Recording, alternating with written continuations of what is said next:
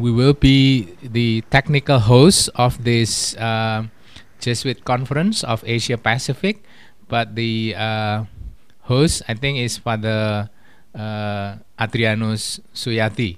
So for the time being, we will mute your microphone so that we can listen to the welcoming speeches and also the speech later. So when you want to ask question or you want to say something, please unmute your microphone first, and then you can talk. So we will be the technical host of this meeting, but the host will be Father Adrianus Suyati. So now I think I will pass the microphone to Father Adrianus Suyati. Father Adrianus.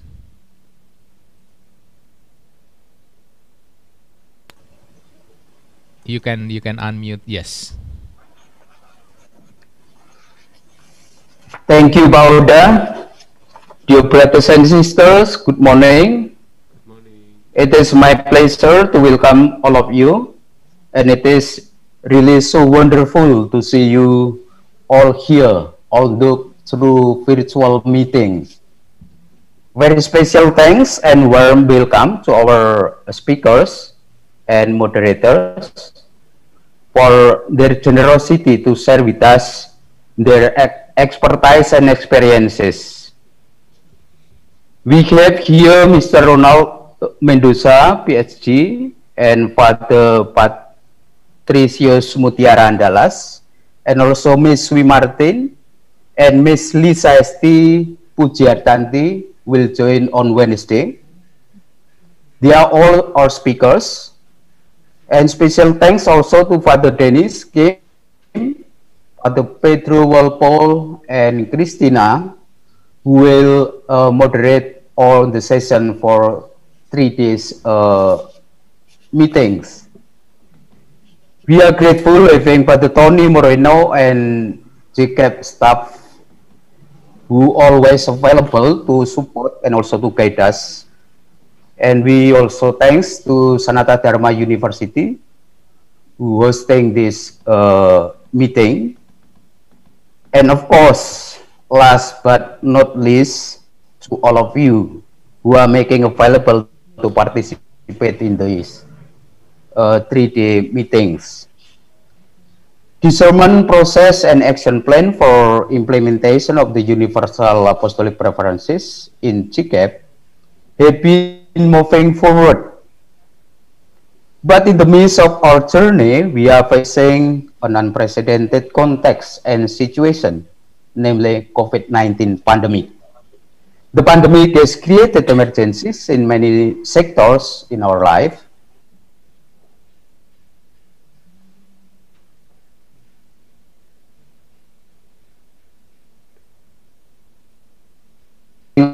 In the mission of justice. The spirit of the JCAP President's invitation to us on the importance of collaboration from different sectors in our conference, we, the organizing committee consisting of 6 sectors and secretaries in JCAP, have an initiative to conduct 3 days virtual meetings that will take place today and on Wednesday and on Friday in this week. The objective of our reflection and discernment is to discern the cause for the Society of Jesus in Asia Pacific that might be emerging from this unprecedented experience of the COVID-19 pandemic and the implication for the conference and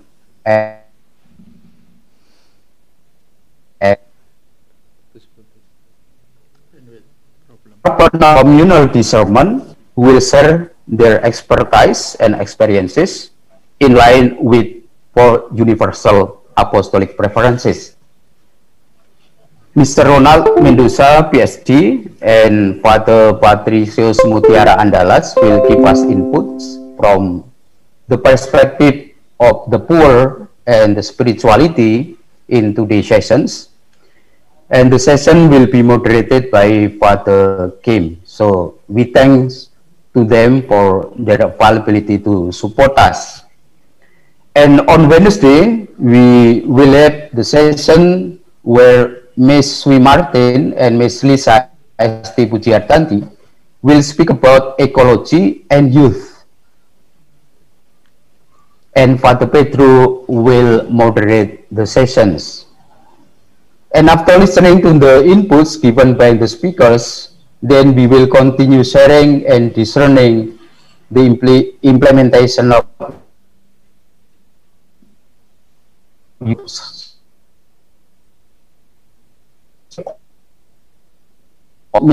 Christina will facilitate our group sharing and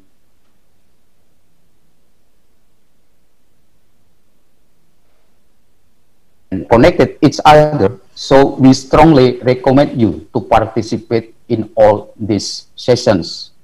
We hope that our virtual meeting will be fruitful to continuing our journey for the implementation of the universal apostolic preferences in GCAP missions. So finally, I wish you all enjoy our meeting and reflection. Thank you.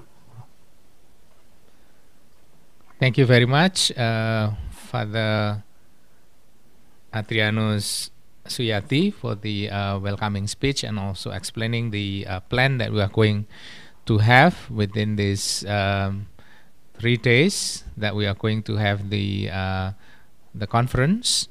So for your information, this meeting is also being recorded, and also we streamline the meeting in YouTube. So in case you want to share the meeting to your colleagues, I think you can share that with our colleagues. Okay, next, now we will be listening to the welcoming speech from Father Tony Moreno. So, Father Tony, time is yours. Selamat pagi to all. Good morning. Thank you so much for coming here to this virtual conversation.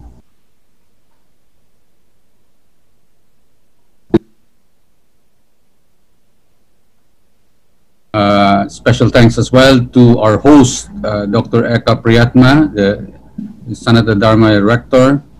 And actually, this activity is a collaborative initiative on the part of the social ministries, the Association of Jesuit Colleges and Universities, Basic Education, Youth Ministry, Reconciliation with Creation, with the assistance of Christina Kang. Adri has already thanked the resource persons, but let me reiterate my deep gratitude for our speakers for today and for tomorrow. For today, we have Father MUTIARA ANDALAS, lecturer of Sanata Dharma, and also Dr. Ron Mendoza, Dean of the Ateneo School of Government. And for tomorrow, our speakers are Miss Lisa Hartanti, lecturer at Majaya, and Sue Martin, Assistant Coordinator of Reconciliation with Creation Network. I'm very, very grateful to all of you for giving time and sharing your expertise. And special thanks as well to the moderators of the day. For today, we have Father Dennis Kim, a lecturer of Sogang University, and tomorrow, Father Pedro Walpole, coordinator of the Global Eco Jesuit. Many of us see the pandemic as a big distraction. In fact, it has upset many of our plans. It has made us go through a long period of uncertainty and difficulty. It has increased joblessness, hunger, and cases of mental issues. It has claimed the lives of more than 803,000 people, registered over 23 million cases of COVID-19. this could even be more, and God knows how many more waves and spikes we have yet to endure. During the pandemic, we also see democratic institutions being eroded, especially by populist leadership. We can cite Bolsonaro in Brazil, Modi in India, Trump in the US, and closer to home, Duterte in the Philippines. But rather than just simply see the pandemic as a distraction, which in a way it is, one needs to engage it and not just wait for the so-called normal time before we can act.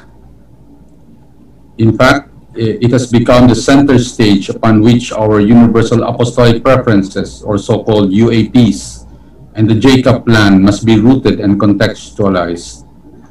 This series of conversations, it is hoped, will aid our discernment to locate the UAPs and the Jacob plan. Once again, I'm truly grateful to all of you for taking time and taking stock of what the pandemic has in store for us here in Asia Pacific. I pray that we may have a fruitful time together. Thank you very much. Terima kasih. Thank you. Terima kasih, Romo Tony Moreno. Thank you very much, Father Tony Moreno, for the opening remarks. And now I think we will come to the first program that we have here. So we'll be having we can hear you. We can hear you. Mas Andi nggak kedengeran. Can you hear me now? Can you hear me now? Okay. Yeah. Yeah. So, thank you, Father Tony Moreno, for the opening remark. Now we will.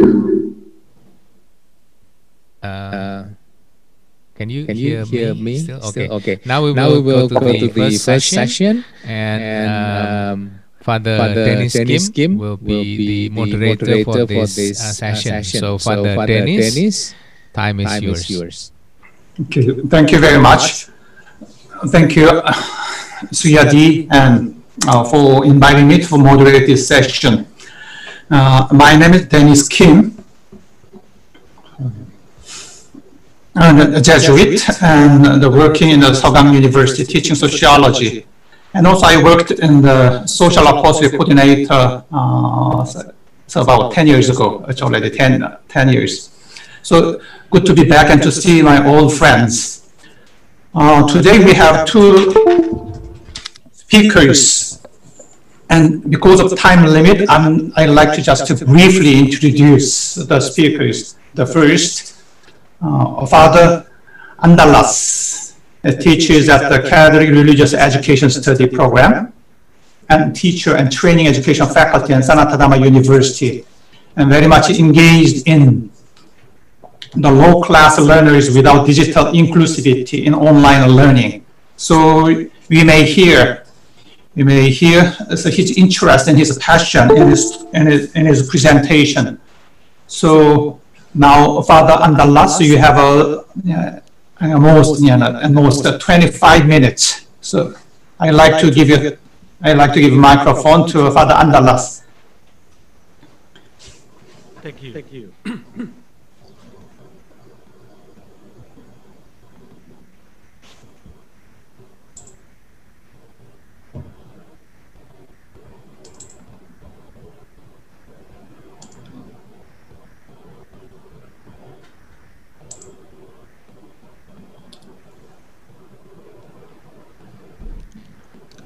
The title of my presentation is the Pedagogy of Intimacy and Ignatian Spirituality, Animating Learning amid the COVID-19 pandemic season.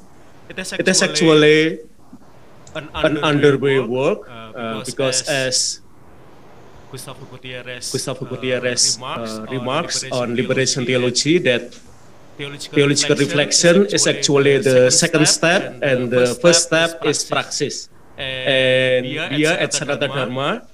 We are in the process of living the new pedagogy, namely the pedagogy of intimacy. My question in this essay is, how does Ignatian spirituality animate intimacy in online learning? Actually, spirituality is my second adventure in thinking about this theme. My first adventure is actually related to pedagogy, and I see especially there are at least three towering pedagogies related to online learning. The first one is seamless learning. The second one is ubiquitous learning. And then the third one is utagogy. Seamless learning emphasizes the centrality of learning time beyond school hours. Ubiquitous learning emphasizes the centrality of the home and its surrounding beyond classroom. And utagogy emphasizes self-determined learning by students.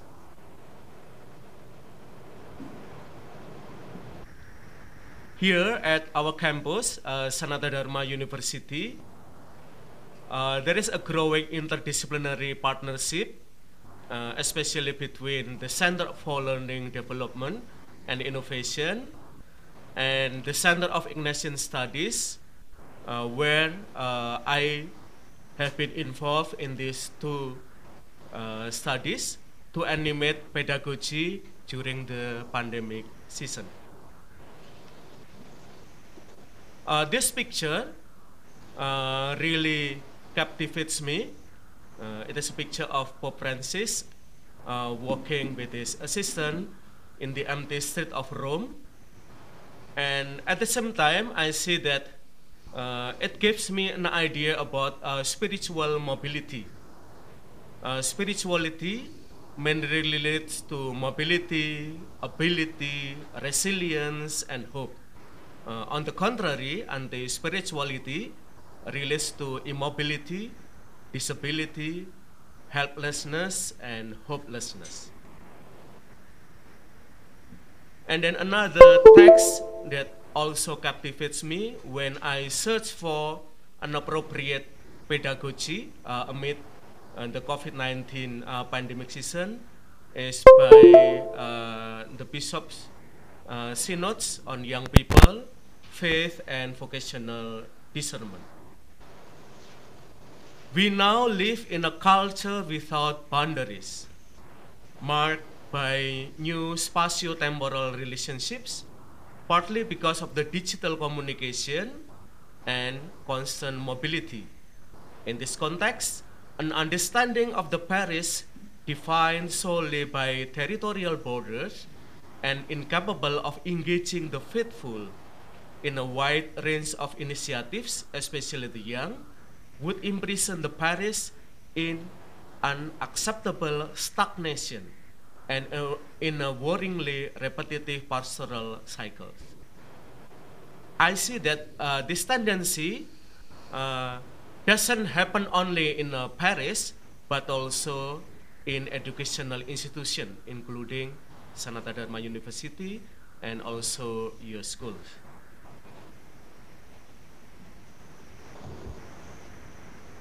I think perhaps for many people, the COVID-19 pandemic outbreak is first and foremost, without a doubt, is a health issue. However, for us, this pandemic outbreak goes beyond health issues. This pandemic and its death is an issue of both education and spirituality.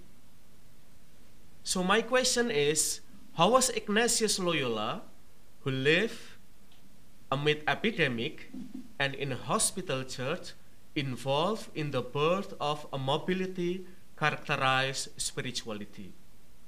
I see that Ignatian spirituality is a mobility characterized spirituality amid the societal and also ecclesial crisis.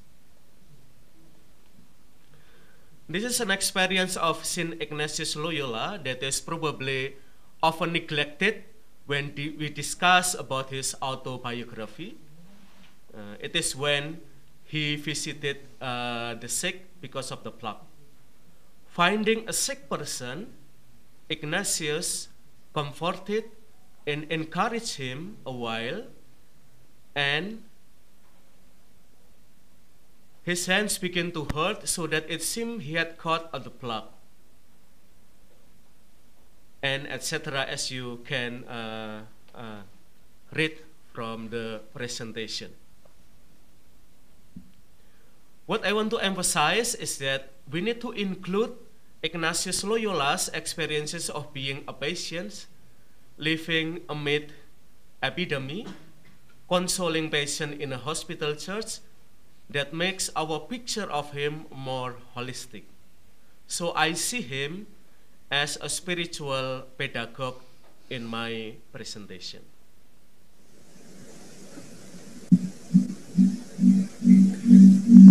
And how spirituality and also education meets at a certain point.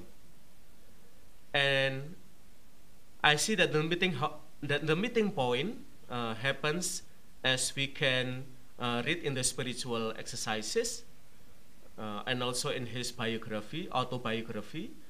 God treated him at this just as a schoolmaster treats a child. We can't hear you.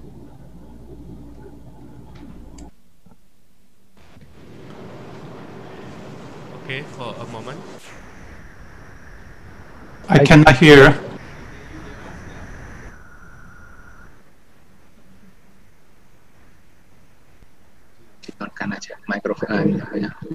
Okay. Can you hear us now?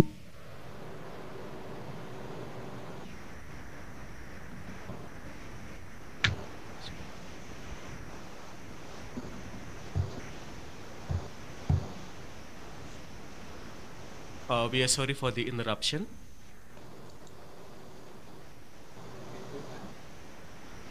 Or because he had no one to teach him, or because of the strong desire himself had been given to serve him, he clearly believed and has always believed that God treats him in this way.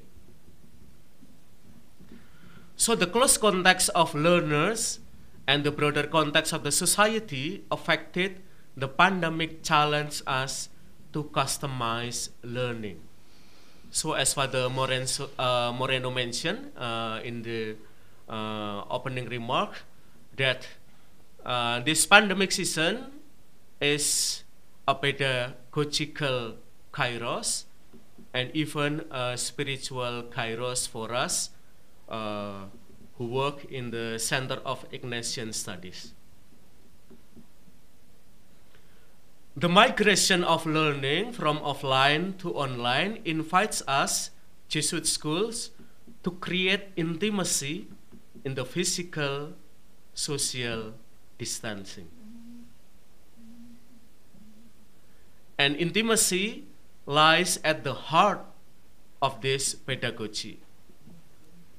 The intimacy redeems the impersonal relationship between teachers and students that suffer social distancing. And this is what I imagine when I think about the pedagogy of intimacy, that teachers should allow knowledgeable learners to interact directly with knowledge, even God of wisdom. So we consider learners differently as knowledgeable students. And probably the biggest obstacle for students' implementation of online education in our schools is surface learning, where learning is oriented mostly for having high scores in our courses.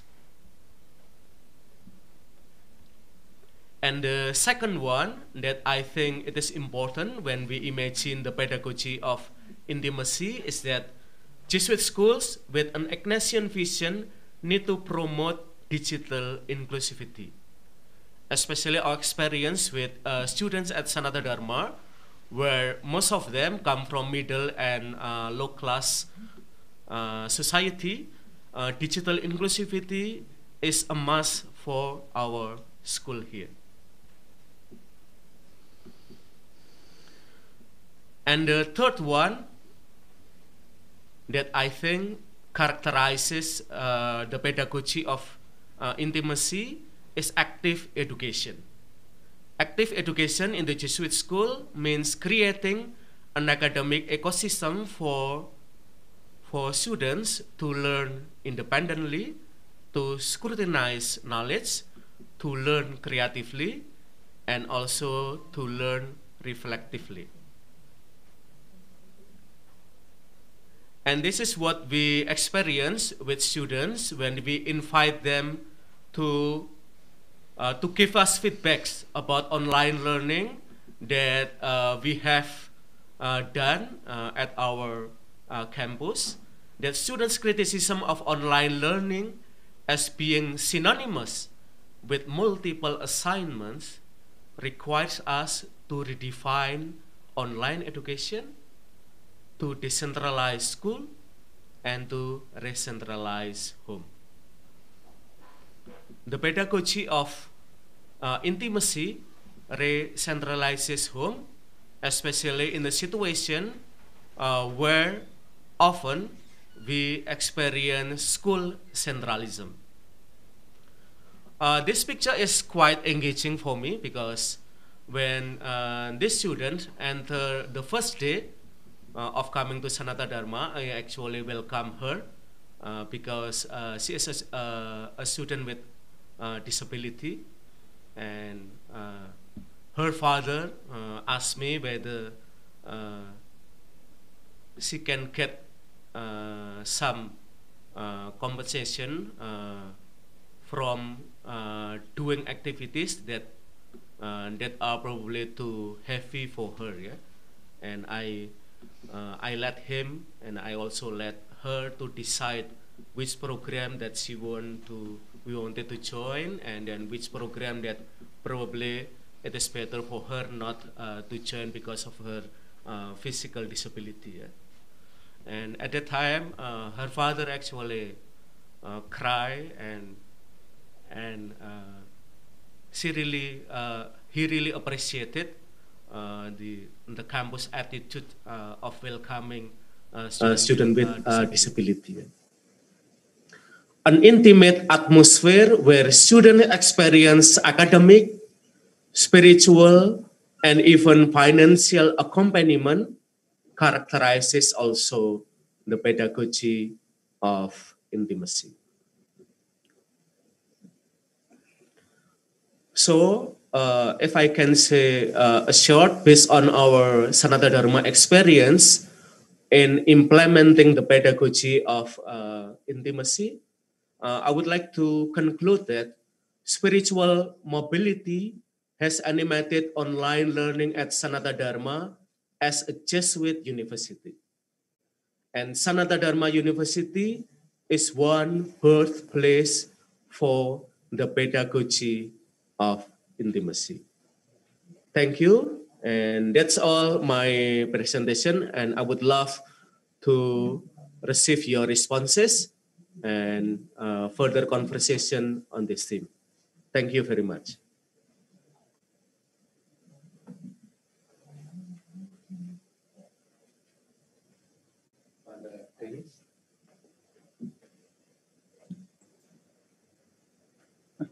Thank you very much.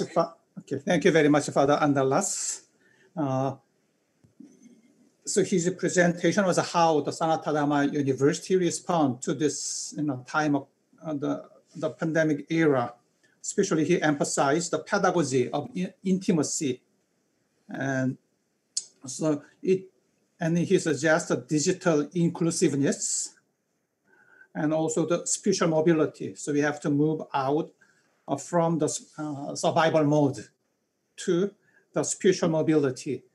And in his presentation, for me, it was very kind of fresh to remind that Saint Ignatius himself was a patient, and also he lived in the pandemic era. So thank you very much. So we are hearing in order to discern what is happening and what is the call in this pandemic era. So Father Andalas present out of the Sanata Dharma University context and addressing to the education and the pedagogy. And now I'm going to give a time to the Professor Mendoza. He is a dean, dean of the School of Government and Ateneo de Manila University. And so he has many experiences and mainly his work involved in the international development, public finance, and international cooperation. And his recent books he published include, just a very recent one, The Children in Crisis, Protecting the Vulnerable and Promoting Recovery for All. It's in 2012. And another book is forthcoming, The Building Inclusive Democracies in ASEAN. So through his work, we can just see his interest really addressing to our, our need or we like to hear. And so due to the time limit, again, I'm going to give time to the directory to the Professor Mendoza. So please welcome him. Thank you, Father Dennis. I defer to you playing the video that I pre-recorded so that I can definitely stick to time. Okay. Okay, thank you. So, Pak Eka, I think will play the video for us.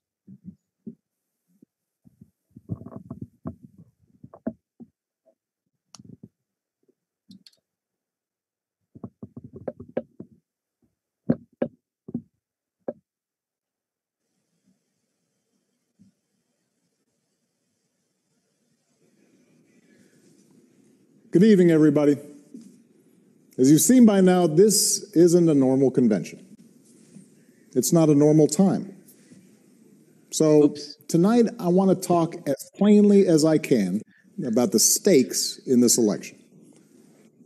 Because what we Father, do that's not me. these next 76 days will echo through generations to come. Sorry. I'm in Philadelphia, where our Constitution was drafted. This one.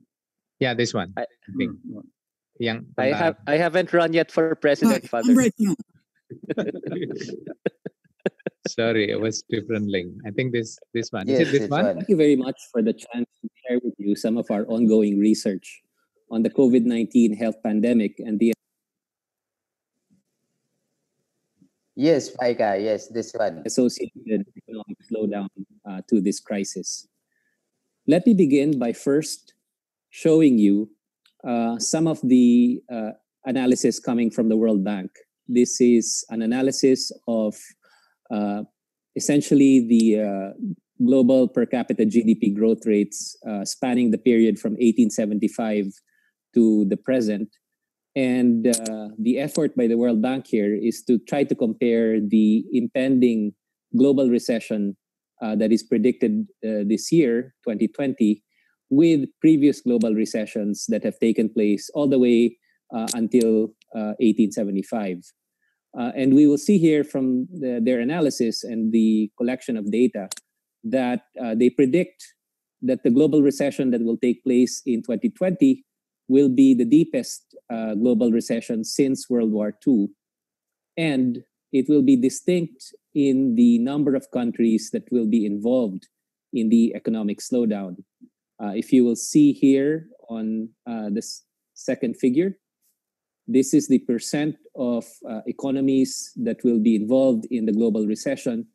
And this year, which is 2020, is distinct when compared to other years because more economies will be involved in the recession.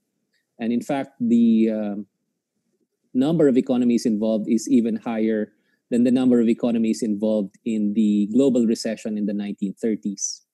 So this actually emphasizes the extent to which COVID-19 has impacted on many countries and will likely cause a global recession for 2020 as predicted by many international organizations. Now, with that kind of significant global economic slowdown, we also expect a lot of socio-economic implications across countries and at the world level. So here, the projected poverty impact of COVID-19 as the world slows down, the economy slows down, is that it could generate 176 million additional poor people defined at living on less than $3.20 a day, and an additional 177 million poor people defined on those living on less than $5.50 a day. So this is equivalent to an increase in the poverty rate of 2.3 percentage points compared to the non-COVID-19 scenario. So clearly, the slowdown itself, because of its extent and depth, will likely push many, many millions of people across the world into poverty. As we see more people and families pushed into poverty, we'll also see forecasts of many more millions of people pushed into hunger. And here, there are estimates that at a minimum, another 83 million people and possibly as many as 132 million may go hungry in 2020 as a result of the economic recession triggered by COVID-19.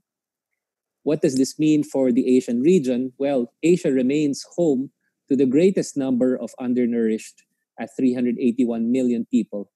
Africa is second with 250 million, followed by Latin America and the Caribbean with 48 million. The global prevalence of undernourishment, or overall percentage of hungry people, has changed little at 8.9%, but the absolute numbers have been rising since 2014. So the point to make here is that even before the COVID-19 health pandemic, which basically exploded into the scene in early 2020, even before that disease started to spread, many regions in the world already had millions of undernourished citizens and millions of hungry people, so that the disease itself is expected to exacerbate some of these pre-existing poverty trends. Now, the other point to make is that the pandemic and the associated economic slowdown is also going to start to put downward pressure on global remittances. Now, why is this important? If you think about remittances, these are usually counter-cyclical flows, which means roughly that when you have a crisis, you may expect more remittances because it acts like a buffer to many types of crises. Unfortunately, this time around, for those countries that do anticipate remittances, because of the extent of COVID-19 impacting not just the recipient countries, but many of the source countries, including in the Middle East, we expect that remittances will also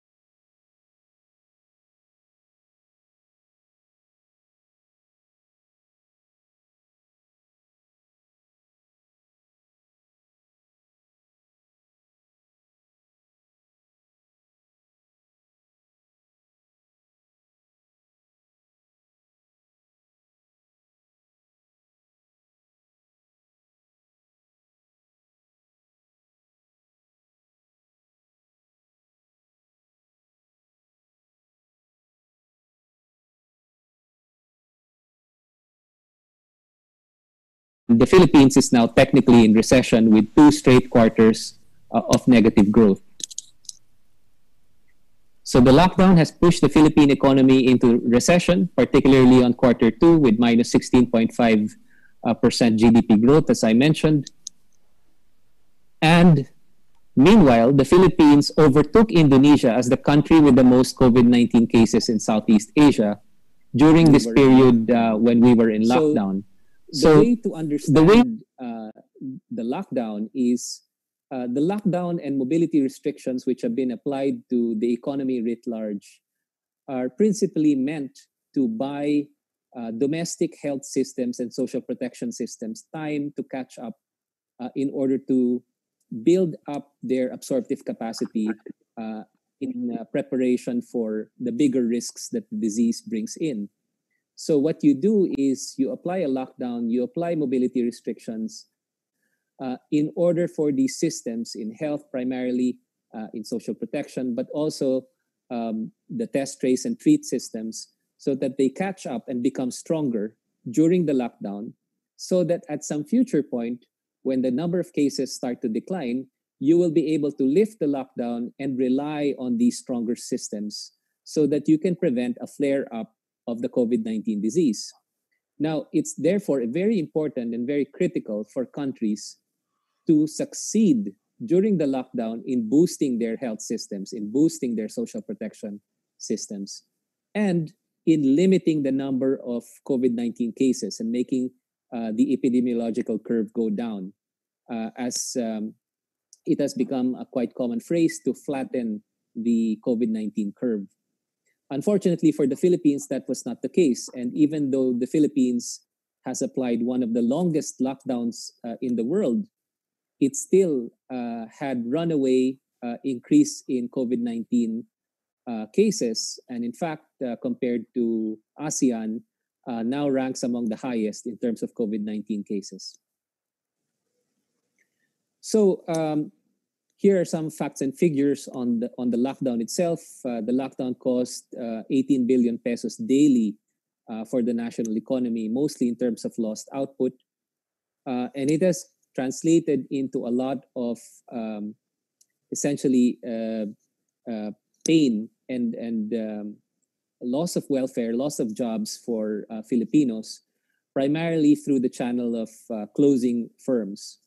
So the Department of Trade and Industry ran a survey in June of 2020 and found that 26% of businesses have been forced to close during the lockdown, primarily because of the depressed demand and also the mobility restrictions, which impacted both their supply chains as well as the ability for their consumers to actually reach them.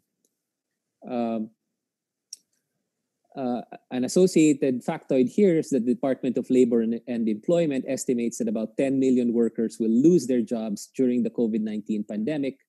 And Social Weather Station, a think tank in the Philippines that does very, very credible surveys, recently released a report that 5.2 million Filipino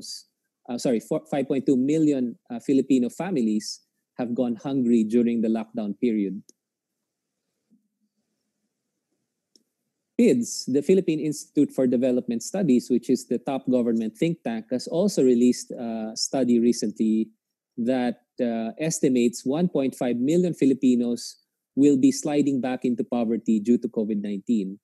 Again, all of these facts and figures emphasize that COVID-19 health pandemic has actually created massive economic contraction and also reduction in welfare and also impact on many businesses and many workers, primarily because of the lockdown itself and the continuing inability of the Philippines to begin to relax the lockdown under conditions of stronger social protection and stronger healthcare system.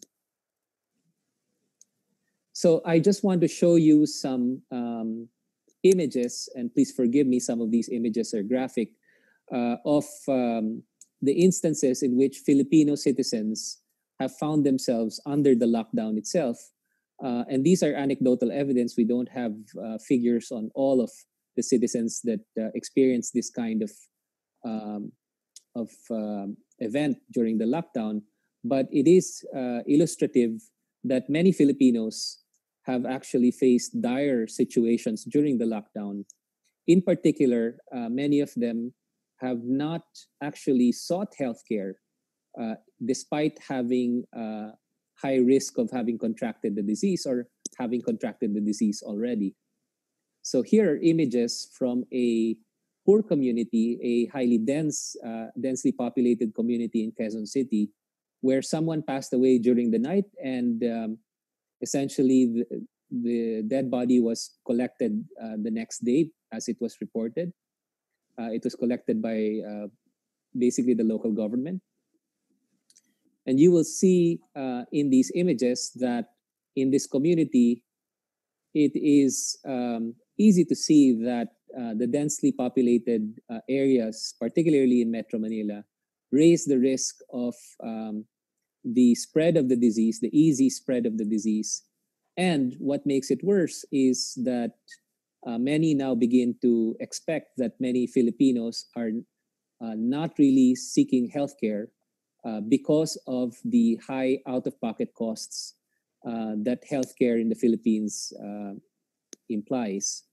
So this is one of the principal challenges that many analysts are now pointing to, that because of the high healthcare costs to begin with, even before COVID-19, the tendency for Filipinos and Filipino families to seek healthcare is not that strong. So health seeking is not that evolved, is not that well supported. So if the government does not send signals that it will support healthcare costs in a very big way, then it is less surprising that many Filipinos continue to hide their symptoms, which then increases the probability that COVID-19 becomes uncontrolled and spreads in highly dense urban areas. This is another image, this time not in Quezon City, but in Cebu. And this is an area, community that has been locked down due to a flare-up of COVID-19. In fact, there have been several flare-ups of COVID-19 in various parts of densely populated Cebu City. And you can see here that there's a poster that pretty much reflects the sentiments of the community here. If you cannot feed us, free us. The spread of COVID-19 is not our fault. Stop the discrimination. So this appears to be a common sentiment in many communities, at least based on anecdotal evidence, that there appears to be strong discrimination against poor communities that are now being blamed for the continued spread of COVID-19. And the troubling messaging here is that many of these communities feel as though they are further marginalized, further discriminated against, and do not receive adequate support in order to comply with the lockdown and the mobility restrictions. So this is something I want to point out as one of the big challenges of the Philippines and perhaps other Asia-Pacific countries and other developing countries. If you do not have citizens who feel that there is adequate support for healthcare, adequate support for social protection, there is likely going to be weak trust in the policies rolled out by government and weak compliance with the restrictions and the policies that have been rolled out to actually control the disease. So here, it has in fact reflected in recent pronouncements by government itself that it cannot afford to extend the lockdown such as it is, because the funds that it needs to actually sustain those communities and keep on feeding them, keep on supporting them under lockdown, because remember, they're not earning any incomes while in lockdown, because there is no longer a massive budget to actually sustain this.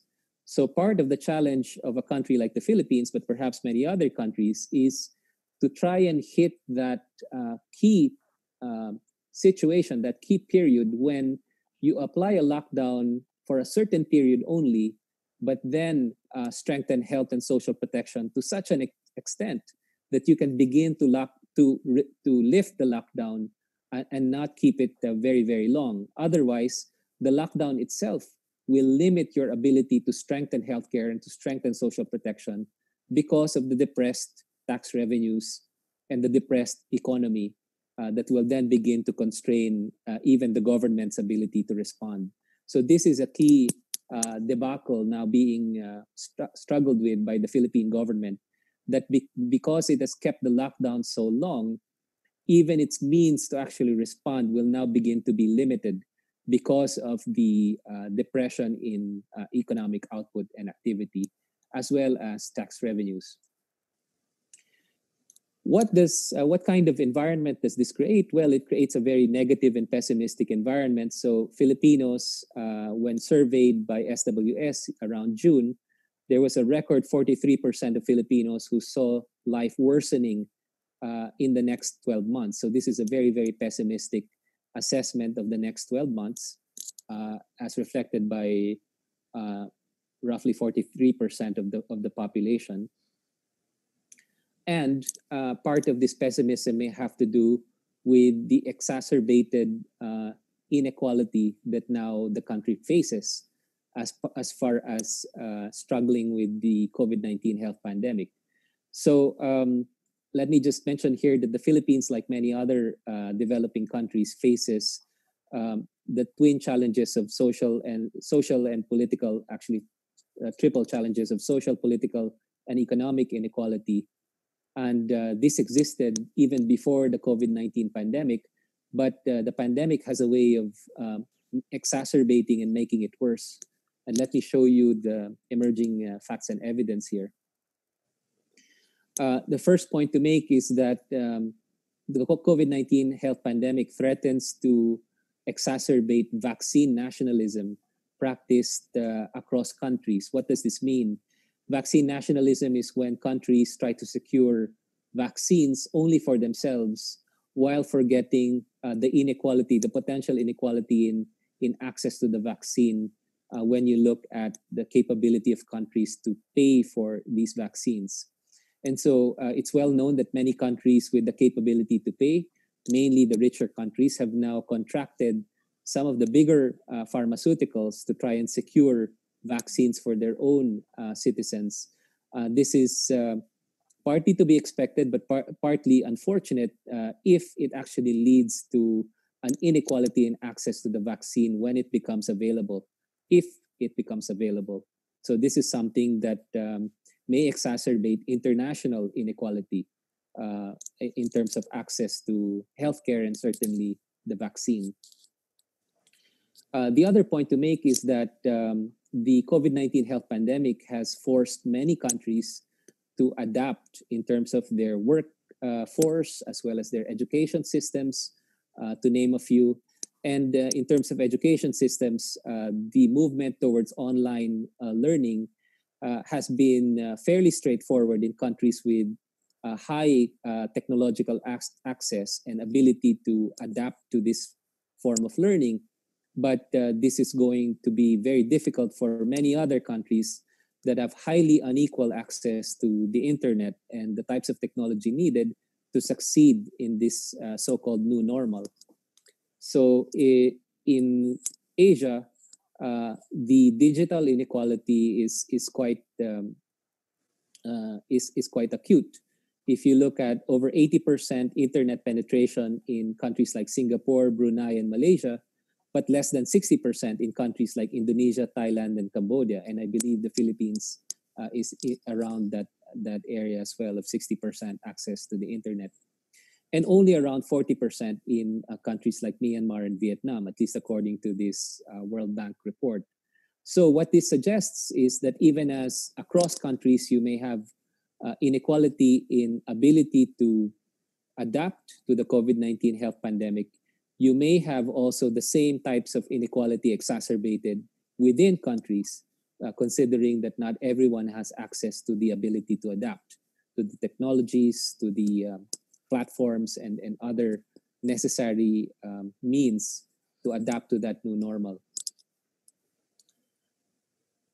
This is just an image just to drive home the point. Countries, if you talk about online education, you will have many millions of children with the means to actually adapt to this new platform, but many more millions of children that are unlikely to be able to adapt well. And I find this quote very useful in summarizing the unequalizing potential of COVID-19 as a health pandemic. And this is due to Damien Barr. He actually said this, I believe, as a response to this attempt to unify people by saying that we are all in the same boat. We are all under the same conditions. In fact, we are not.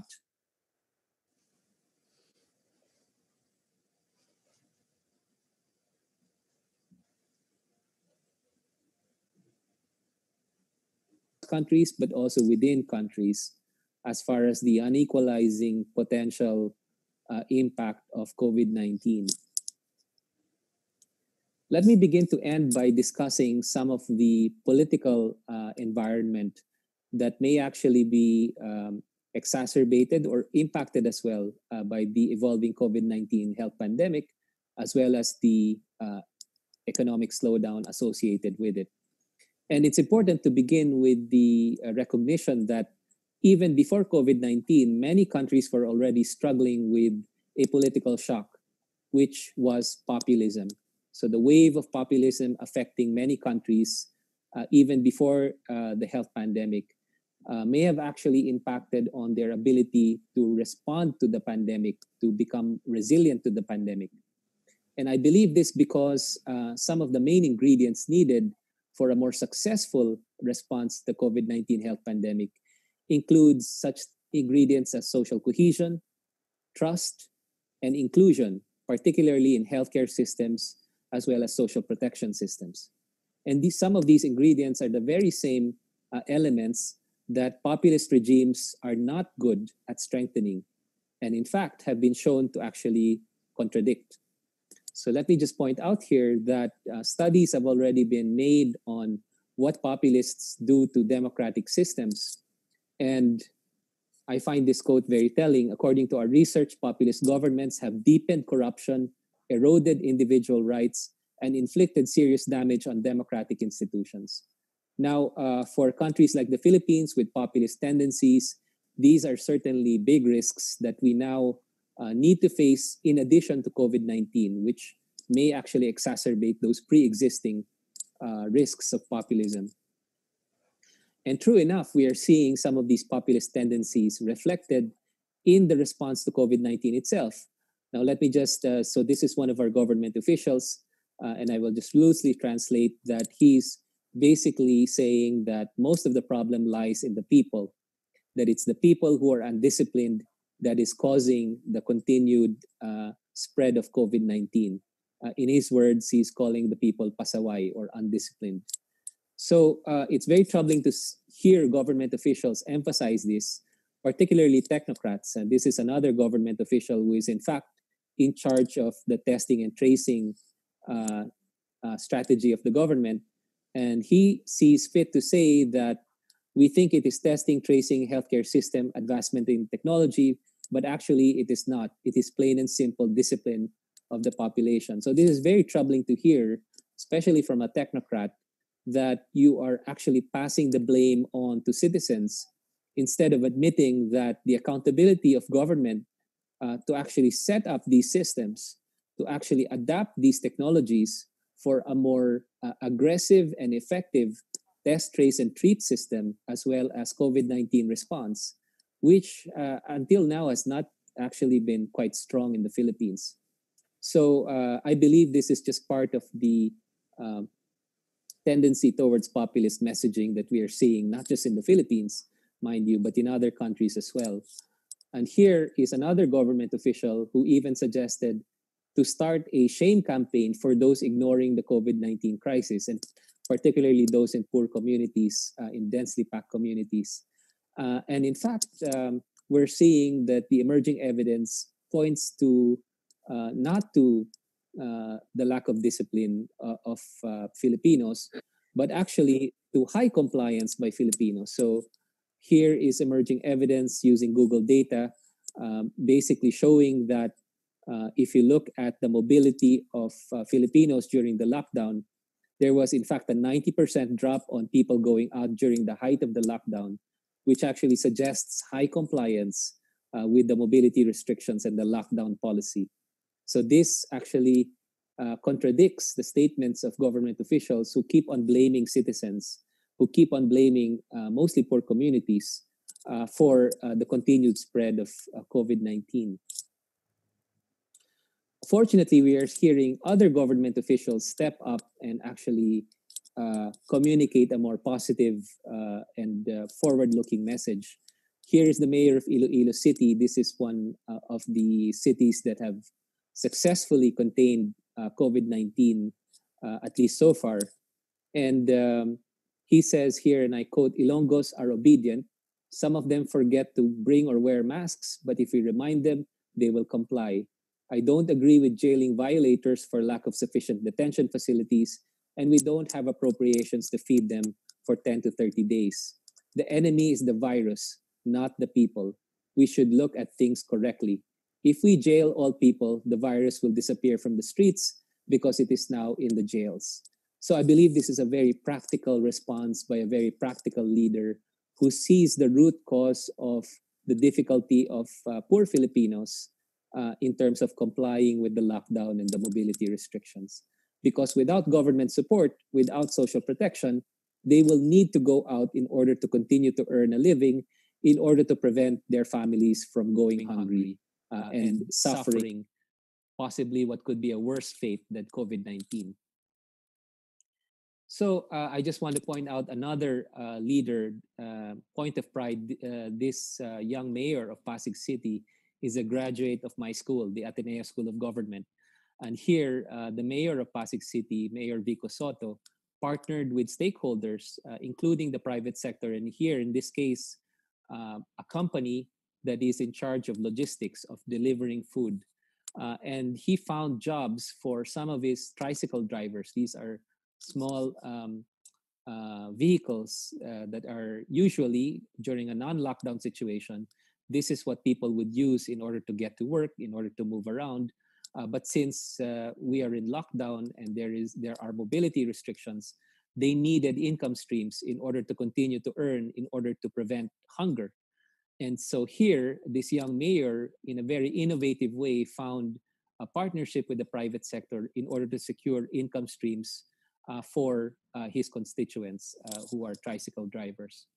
So this is part of that agility of leadership and agility of good governance that is required in order to find solutions and enhance the adaptability of communities, of families, to the COVID-19 health pandemic, instead of blaming them for the continued spread of the pandemic, to find ways to support them, which many Filipinos, according to the emerging evidence, do want to comply with the mobility restrictions. It's just that they are not able to because of their need to keep earning incomes and to prevent their families from going hungry.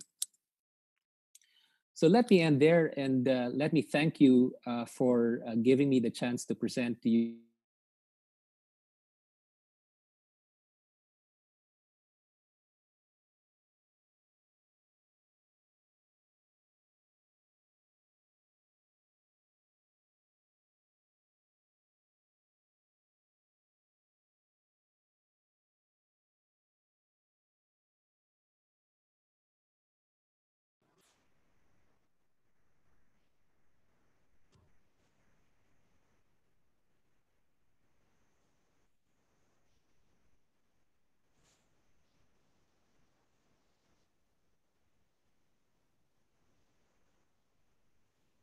Oh, okay. Can you hear me?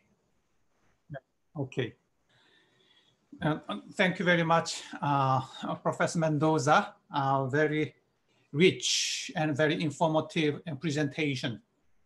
Although the YouTube, the video was not that clear, but I guess many of us watch it through the YouTube directory.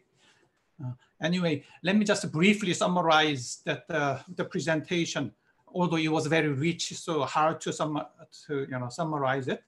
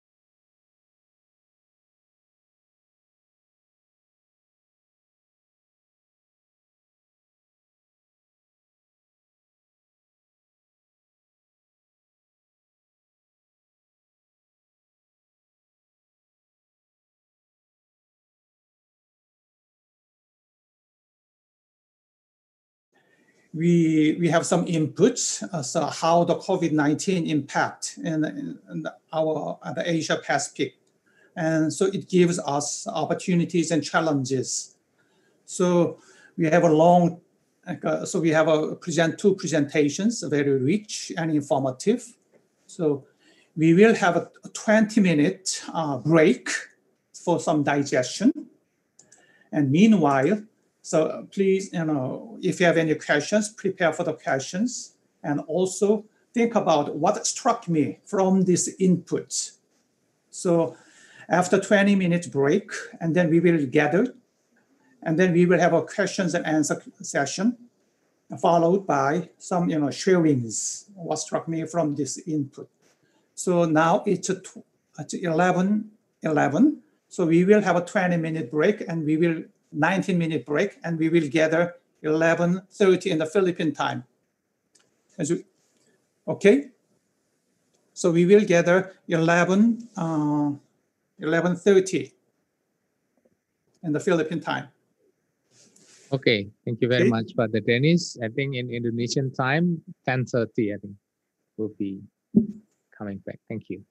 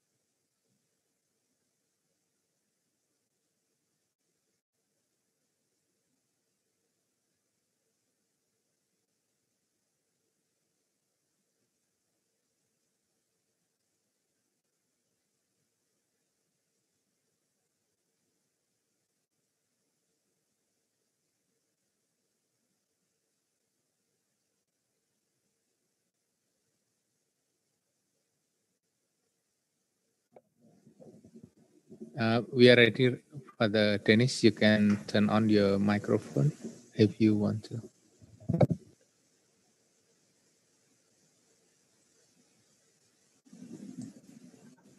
Hello, can you hear me? Yes. Yes, okay, good. Thank you very much. I hope that you have a very nice break for 20 minutes.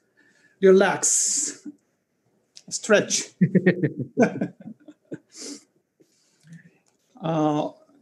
During the break, I received some input, I know, some questions. I guess some of you already saw that.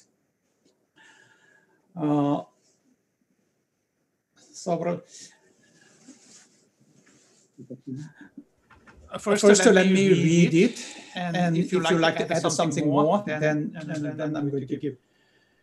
So for the speaker, the one, Father Andalus,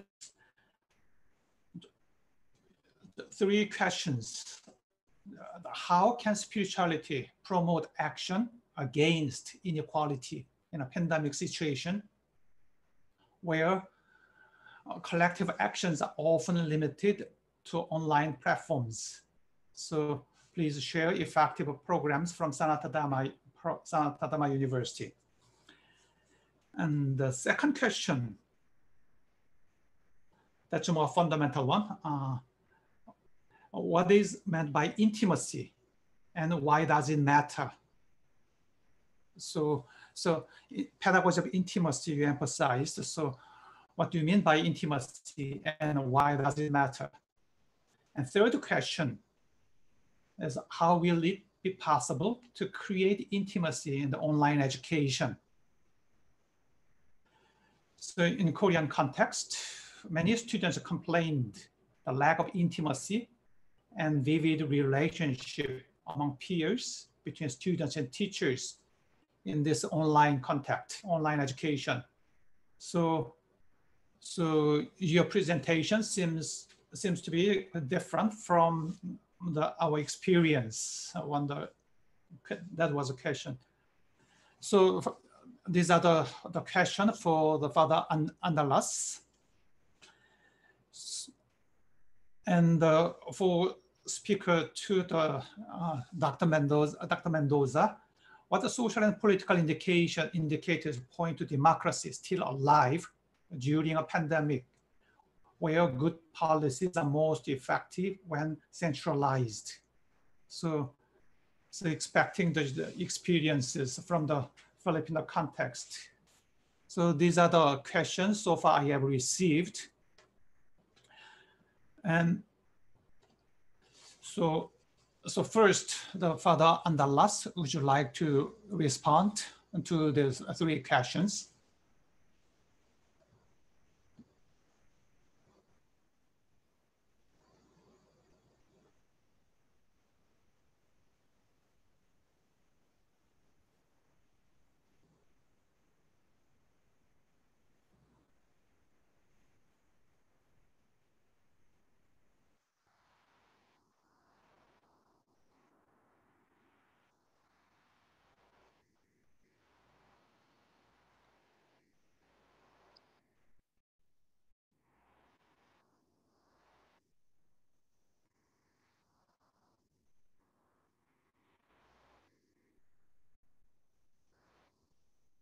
Intimacy. And intimacy is deepened by our readiness to enter into relationship with God. So that's kind of the basic meaning of intimacy that I have in mind when I talk about the pedagogy of intimacy.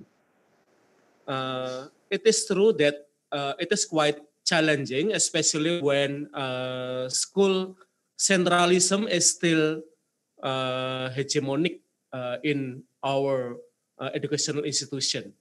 Then online education means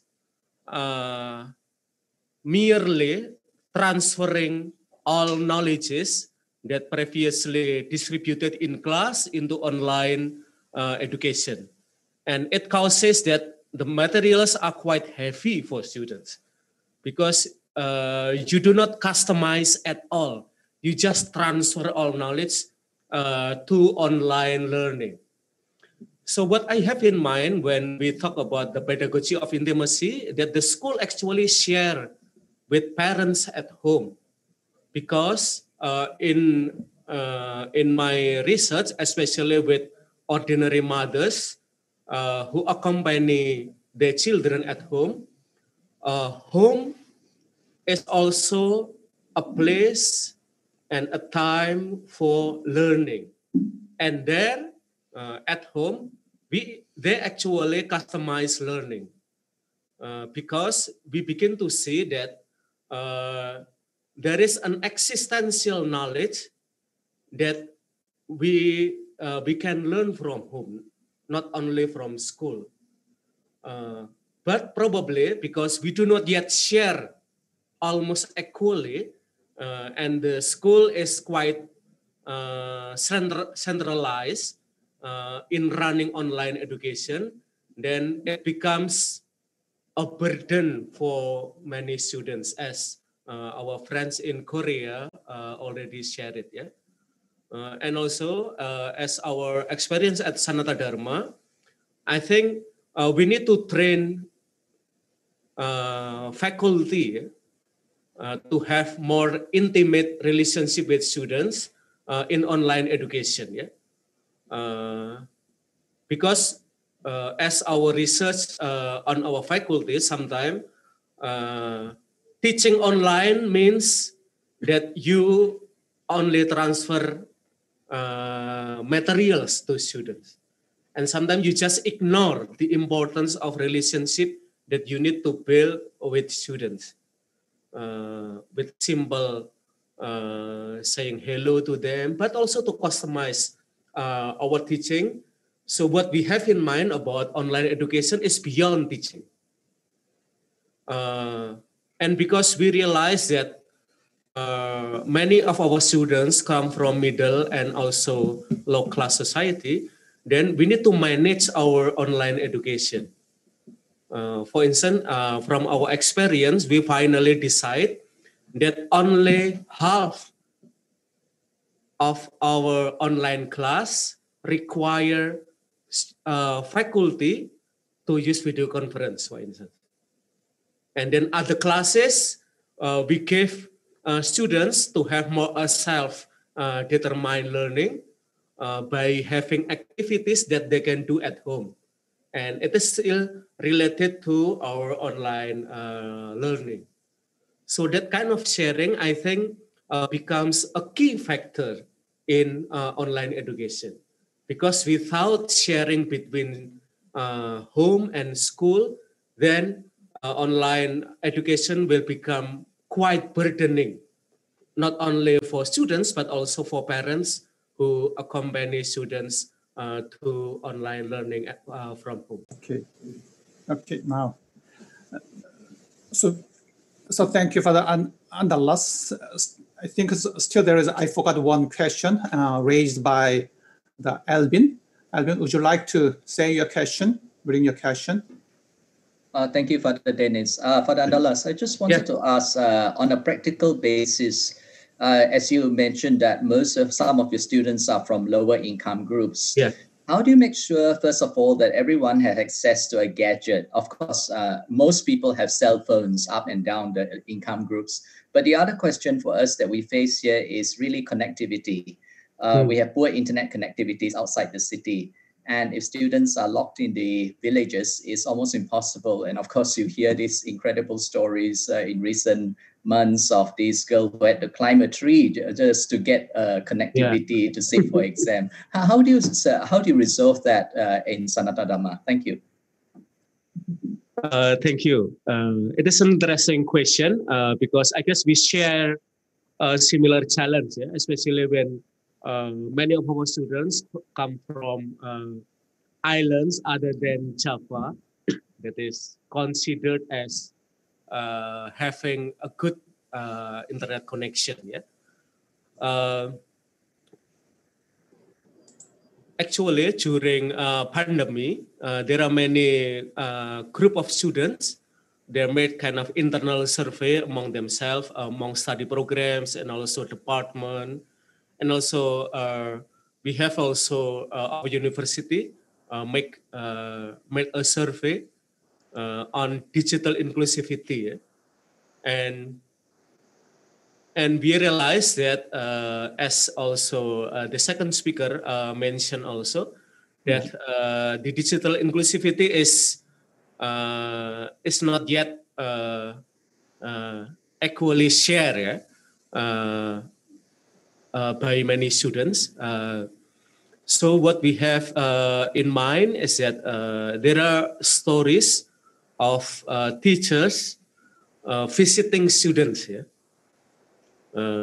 At our campus, we have discussion about the possibility of inviting students to come to our class because probably some courses require their presence, yeah, and also because of the financial instability.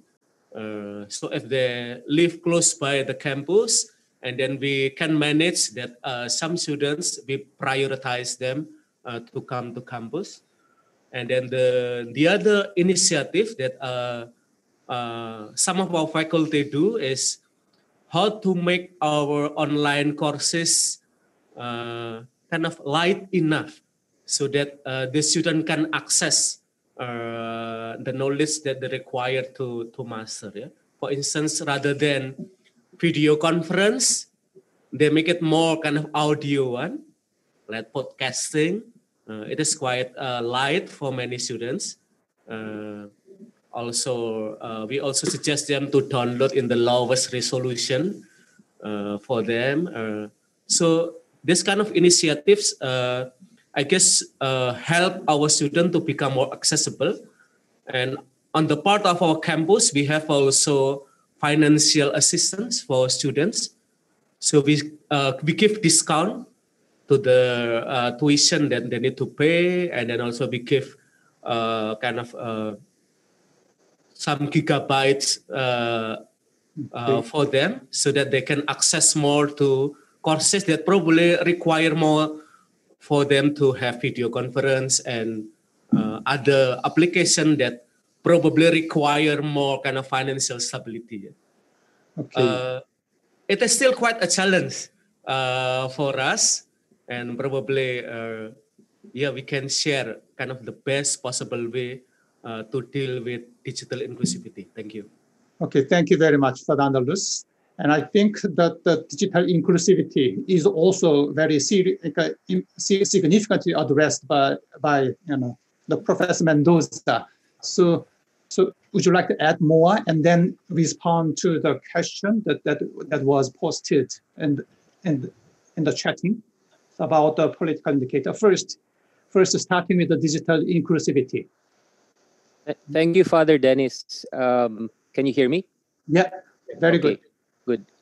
First, I apologize for the grainy video, but I shared the presentation nonetheless, and we're still learning to thrive in this new environment. Hopefully, we will keep on improving. But I just want to add that on inclusivity, I think on a more philosophical level, it makes us think about the role of the public good in different societies.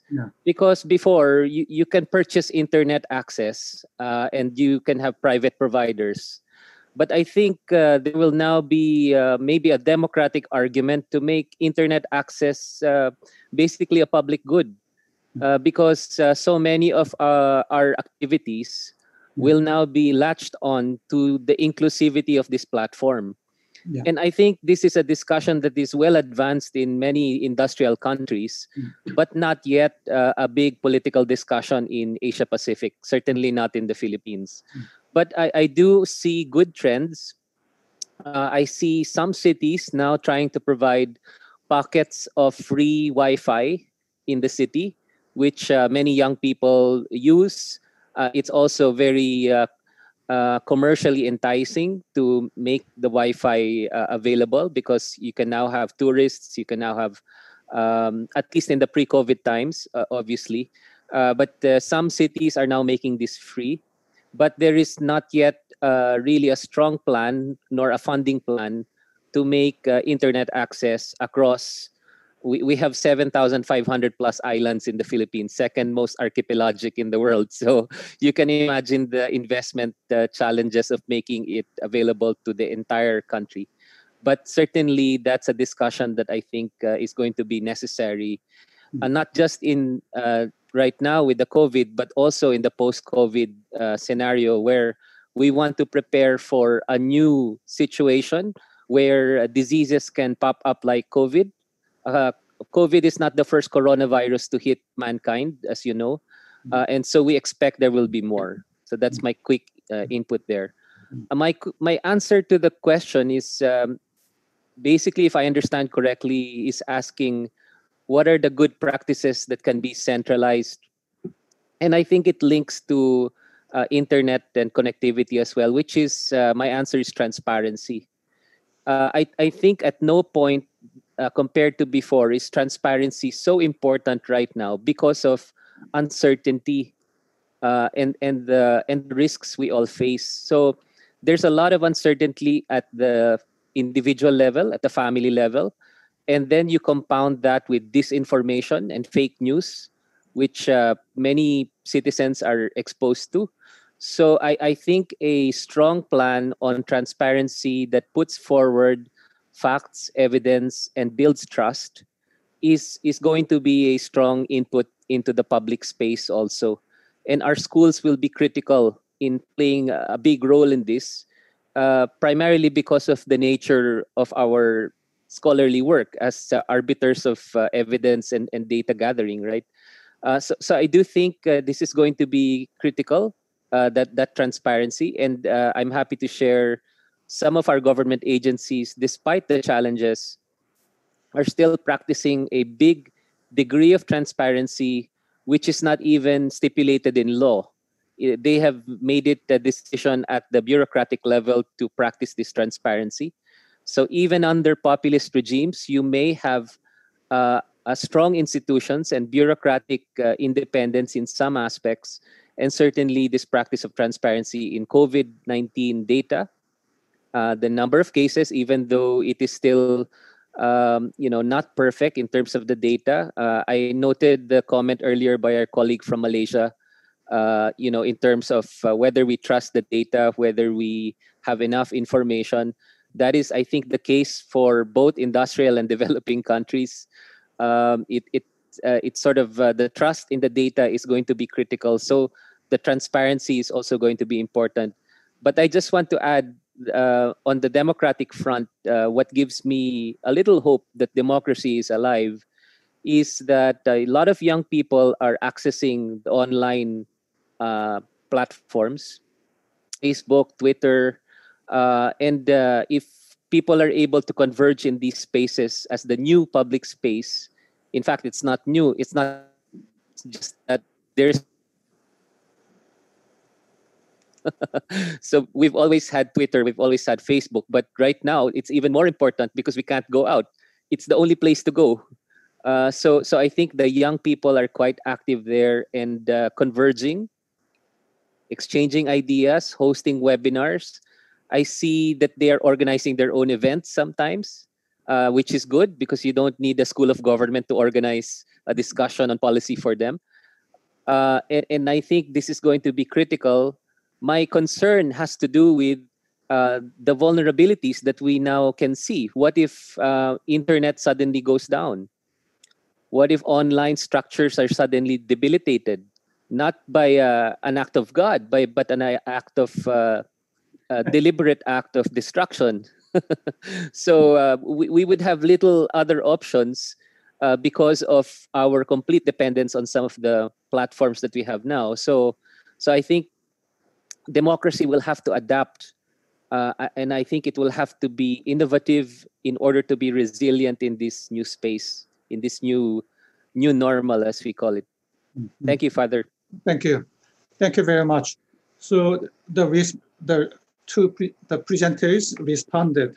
The first regarding this intimacy, just to me, the intimacy remind me of the cura personalis, the personal care in Jesuit pedagogy. So how can you practice in this online situation, I think. And that's it. And the Professor Mendoza's responded about this and internet access as a public good, similar to the health or education or social protection. So how to strengthen our public good. That's here's the first point. And the second one was about the transparency of the government. And he seems to be optimistic regarding the lively democracy in this pandemic era, even though we cannot gather in the offline, but still there are many the young people engaged in this online activities. So he finds hope. So do you have any more questions? Or and you are welcome to share your what struck me from this two inputs.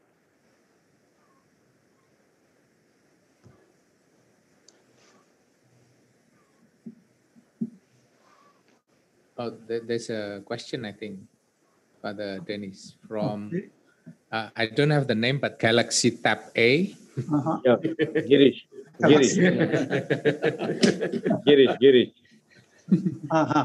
Okay, yes. Yeah. Thank you. Yes, from Myanmar, social delegate. Okay. Yes. The question or the comment to Father ANDALAS. Yeah. When he was speaking about very inspiring and thought-provoking, what I would like to hear from you is about when you were sharing about the disability and the mobility, and you really brought out a picture of a person with a disability, the girl. Yeah. And when you were sharing about that admission process or choosing of the course, the father cried, and you were also emotionally charged when you were sharing about it. Now, my question to you is, when we are talking about inclusive approach, inclusion at this particular moment, where the COVID-19 has created this disability in our whole education system, still we are trying for this inclusive process. Internet accessibility we talk about, but when the time came for the admission for the girl and choosing of the course, I think the father has to try this much in Sanata and Dharma University. Do you have a policy of education for all, inclusion of persons with a disability of various kinds? Or if it is an online course, if a person is with a hearing impairment, do you have in the online course sign language for persons with a hearing impairment? That's my question to you.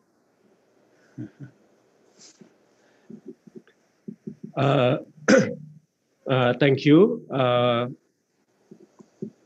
We are as a Jesuit university here. We are trying to embrace all students coming both with some special abilities, not to be excluded from our campus.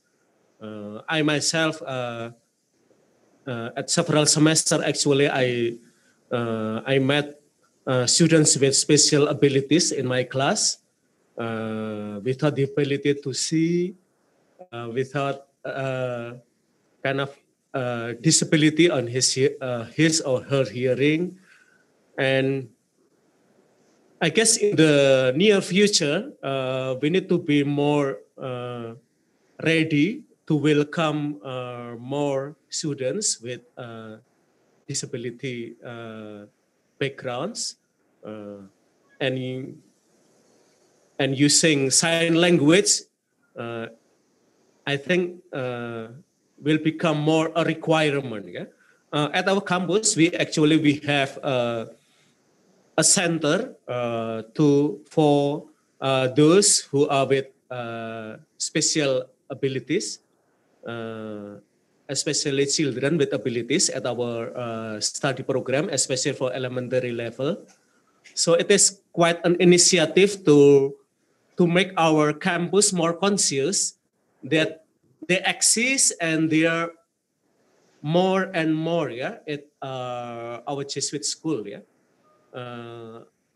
Right now, probably it is an experience of kind of institutional conversion from our part, because often that we still ignore their existence, yeah, because probably by percentage they are still considered very small in number, but there are kind of some experiences that we realize that they exist and they want to enter into our university. For instance, the place where I am now at the second floor, a couple of months ago, there was an experience of kind of prospective student. She has disability and we don't have lift at this building. And she needs to walk to the second floor. Yeah? And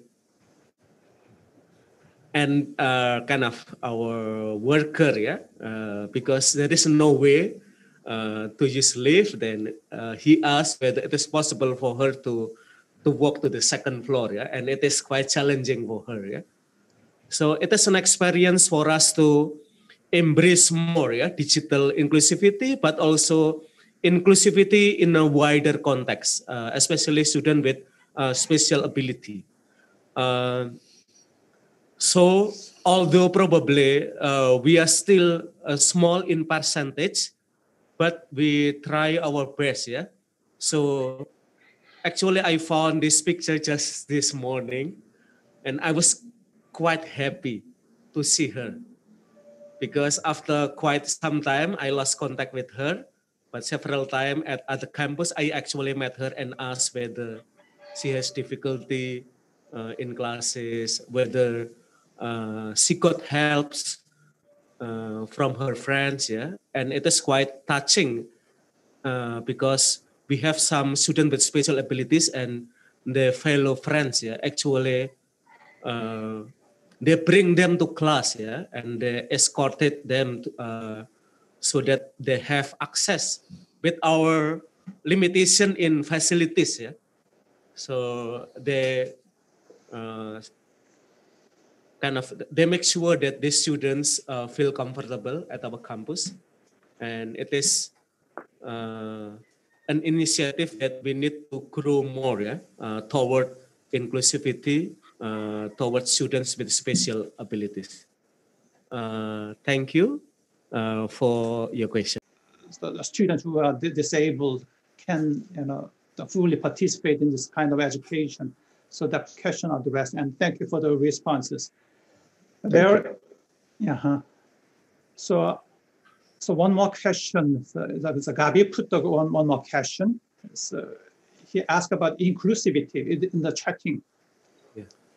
Inclusivity in education during this time of COVID, tied to online education or to education in general. Yeah? Yeah. So especially coming to the Cambodian context. So is it better to focus on working on online inclusivity or the offline education approaches too, or a combination? So Gabi raised a very interesting point. And then another question, so Alvin, to both speakers. What initiatives are taken to reach out to poor and vulnerable at this time?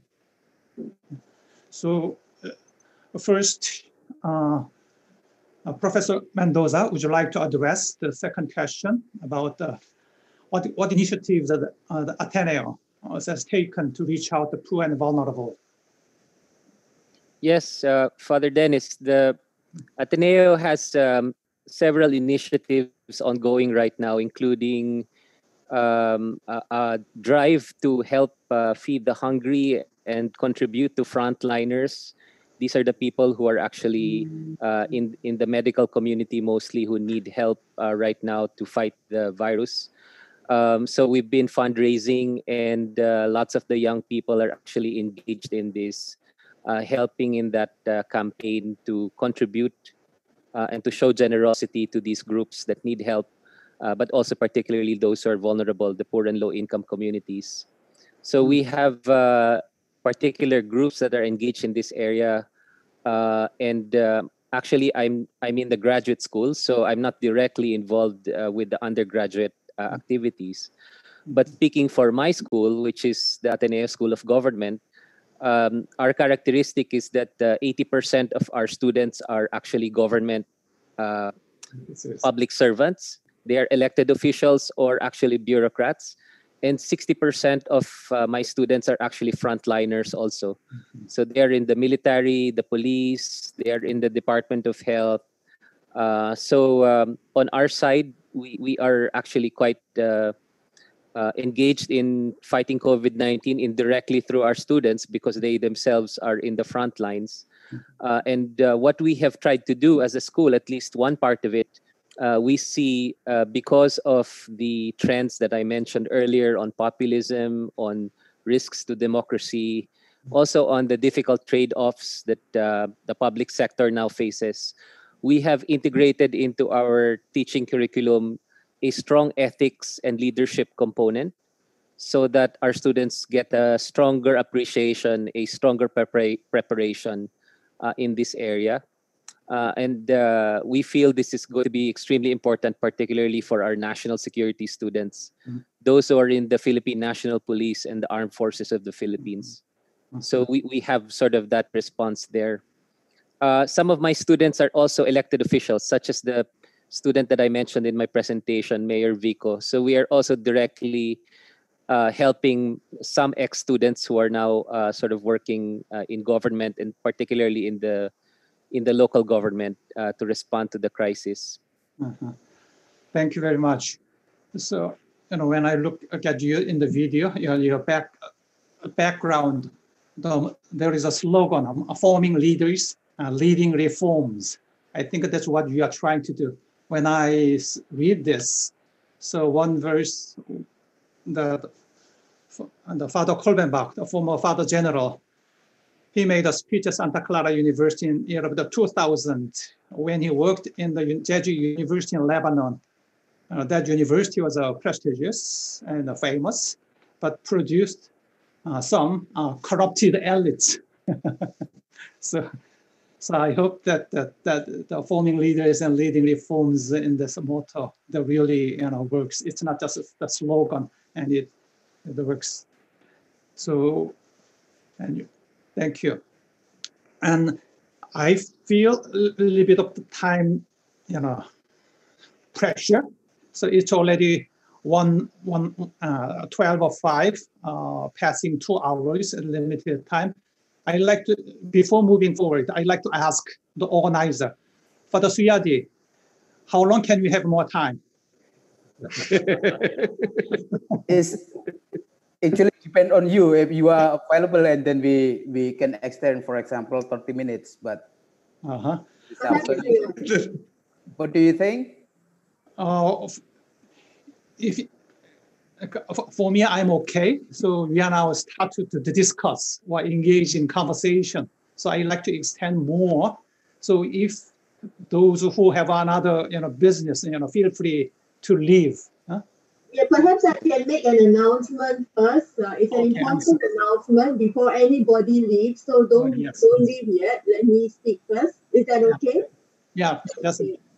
Yes. As you see, time is running out. We would like to make a very important request to everyone. And this is a little bit of a homework that we would like to ask you to do by the end of today. As you can see, I am now sharing my screen. Are you able to see my screen? Yes. Yes. Okay. So after this Zoom, I will send an email to all of you. Okay. We would like to request that you also individually share your own answers with everyone. As you can see for today's session, the topic was spirituality and religion, and secondly, the poor and vulnerable groups.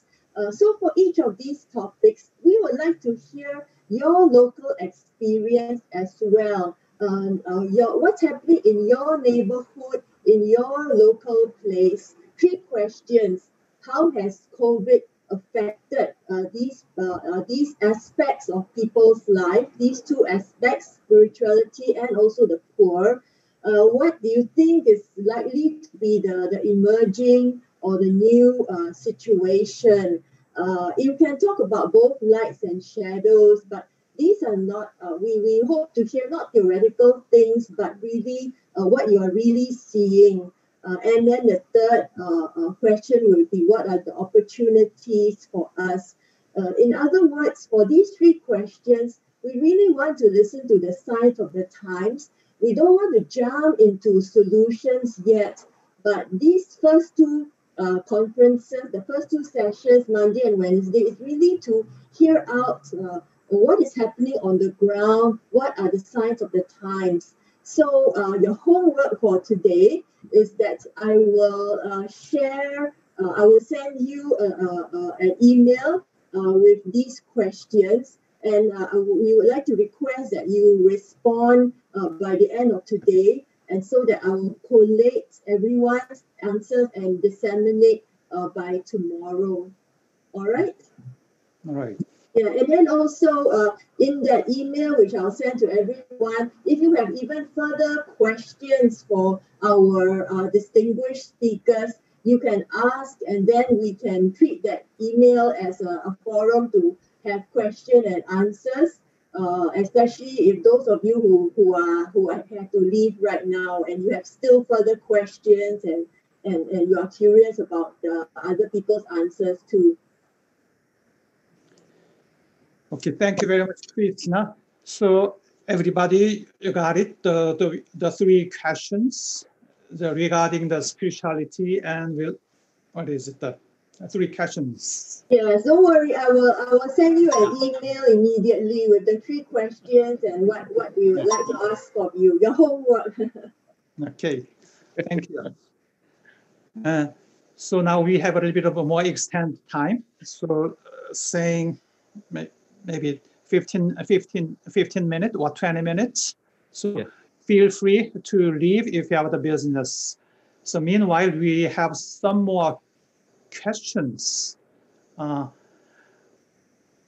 We still did not share about the Gabi's question about inclusivity. And then Fernando, questions about the migrants. So let me, Gabi, would you like to repeat your question in words? Gabi? No? Yes. Okay. Yes. I was just curious if there is the general trend is towards everything becomes online, and we in the villages would focus on giving like Wi-Fi accessibility to students, or is there things that are advantages for offline even in smaller groups, or is it a combination of both in terms of future trends? I think the question is not just for the ANDALAS, right? So anybody can respond.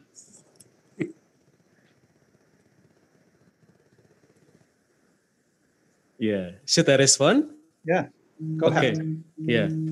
At our JESUIT University, we have for about 2,000 students out of 11,000 who really need financial assistance. Yeah, so we have different arrangements, especially after the pandemic season. For instance, for those who are really poor, we give them free tuition. And then those who have, those parents who they have kind of financial inclusivity, although probably not quite strong, then we give them 50% free. And then for other students, we give them 25% free. So it is kind of initiative from our JESUIT University to embrace more, to reach more low class and middle class students to have good access of education at our campus. Yeah? Because our campus is considered as an excellent one, especially for those who want to study teaching department. Yeah. So we want to make sure that because when we include them in our university, then they will have bigger impact in the society because they will become teachers, especially, and they can go on the frontier lines of our society, including those who work as kind of migrant worker. We have also initiative, especially with our mobile library, to reach out students at lower education background, at elementary, also junior high, and then high school, also to have access to knowledge. So they don't need to come to our campus, but we come to where they are right now. So this initiative, I think, will give more access, especially for poor students and also students with other vulnerabilities or disabilities, to access to knowledge. Just a short addition to my answer to the previous questions. I guess the idea of intimacy is close to the idea of schola affectus when we were in the novitiate. So, or if we use the terminology of Paulo Freire, it is kind of pedagogy of the heart.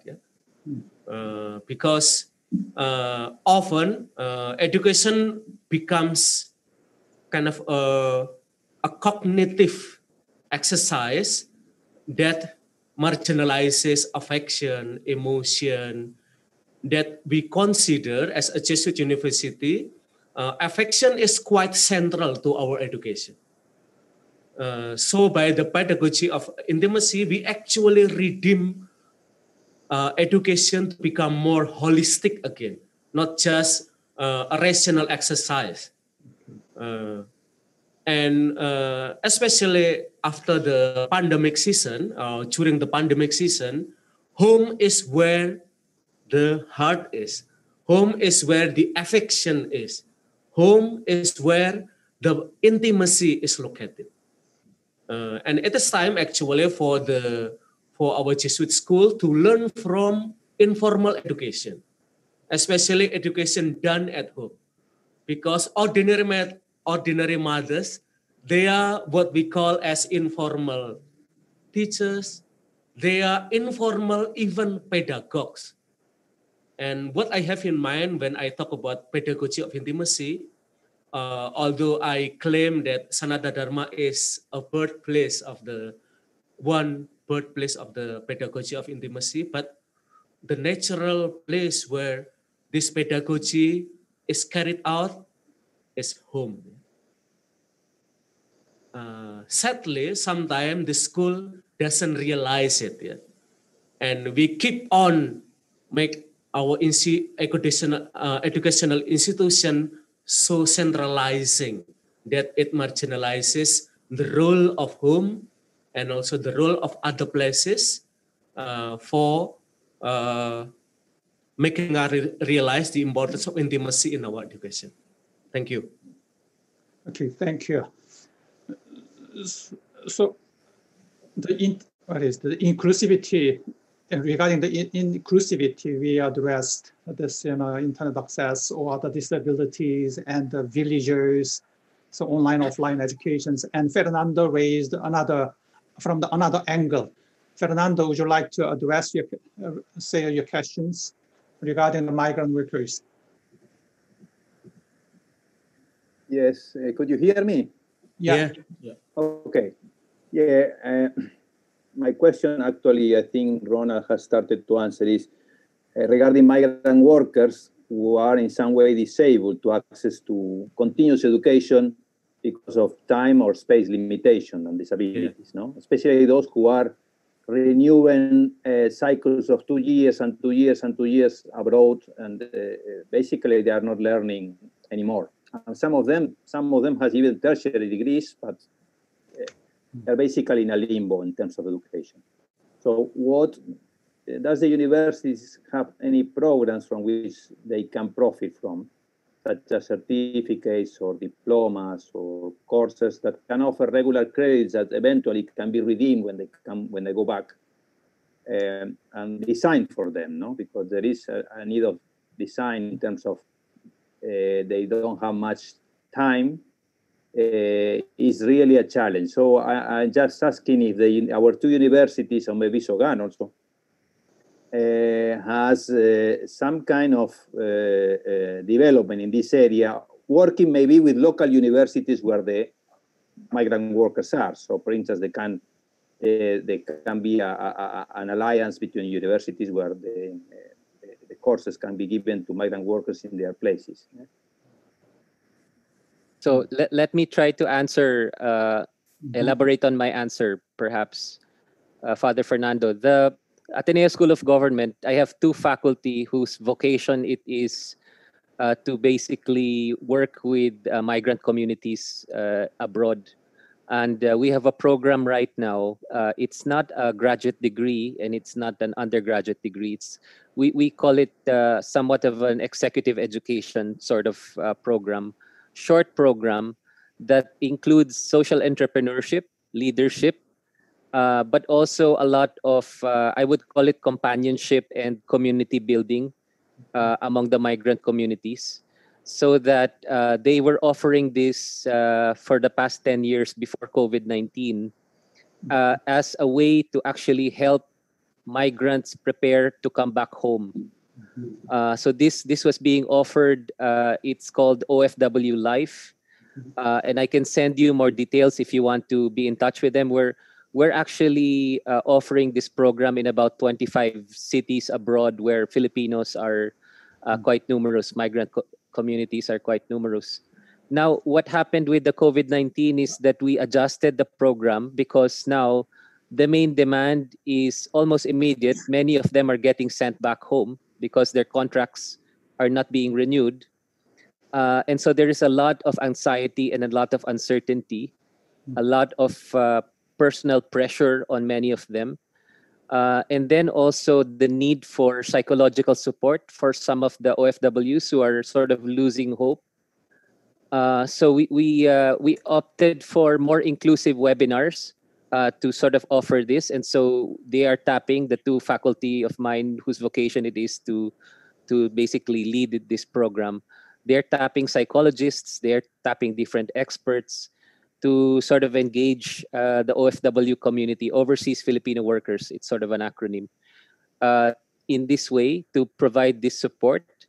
And just so you know, our partners are not usually foreign universities or foreign academic institutions. Our partners are usually the consulates of the Philippines, the missions of the Philippines abroad, so that they offer a physical space for possible meeting of the OFW community. But since now it's sort of done online, that's not necessarily so important anymore, but it's something that we can still draw on. Thank you. Okay, I want to respond shortly to Fernando's question. Briefly, yes. Yeah, briefly. I feel time pressure. Okay.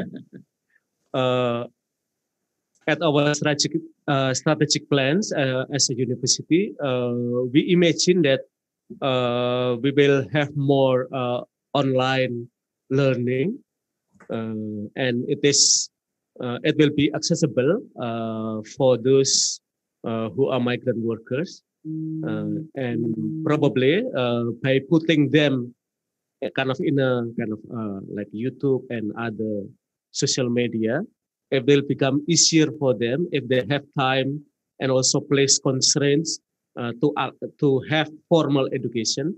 So that kind of informal education, I guess, will become more possible for them.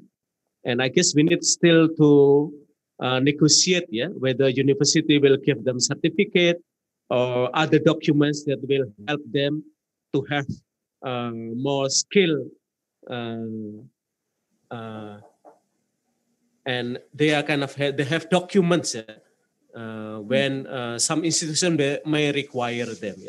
So it is an ongoing discussion in our university, but we have a quite clear strategic plan to have more online learning that will made possible, especially for those who have time and also place constraints, and also they are not yet financially inclusive. Yeah. I hope it will help to answer your question, Fernando. Thank you. Yes, yes, thank you, thank you. Thank you. I'd like to give more the room for the participants from the different part of the world. So from Australia. Anyone like to bring your experiences and reflections from Australia? Nobody's here? Okay.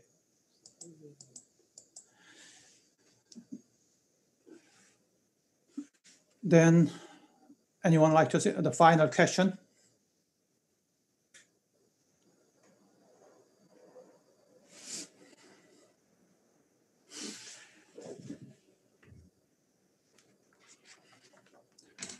For me, just before closing that, for me it was very interesting that the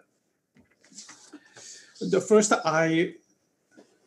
the question was very challenging, the impact of COVID, and especially regarding the spirituality and religion. I thought about that in the context of Korea. And the one thing that occurred to my mind was, because this social distance is so much emphasized in the Korean context, protecting ourselves. So the first year grade student coming to the school, and that's their first social life but what they learn for the first time in their life is keeping the distance. So how did it impact, and they're making relationship with the others. So that was this is not just social, this is very spiritual. So that's the thing that I'm very curious, this COVID-19 generation, what kind of person they would become in the future, that generation. So that was my just a simple, short reflection. And then another one is more as a priest, the online mass. It seems like it works, but at the same time, how can we reconcile with this sacramentality of our human body? Our sacramental life, the body, the physical touch is very important. And the communion, it's a receiving communion. So how the church, every Jesuit can respond to this new situation. So to me, it was I'm still thinking about that. So there's two things I like to briefly share regarding the religion and spirituality. And for just a closing, so it was a very stimulating conversation and rich information, and bring the many, the concrete experiences that, and also different angles. So we are now experiencing very, new, so-called new normal or unprecedented experience in this era.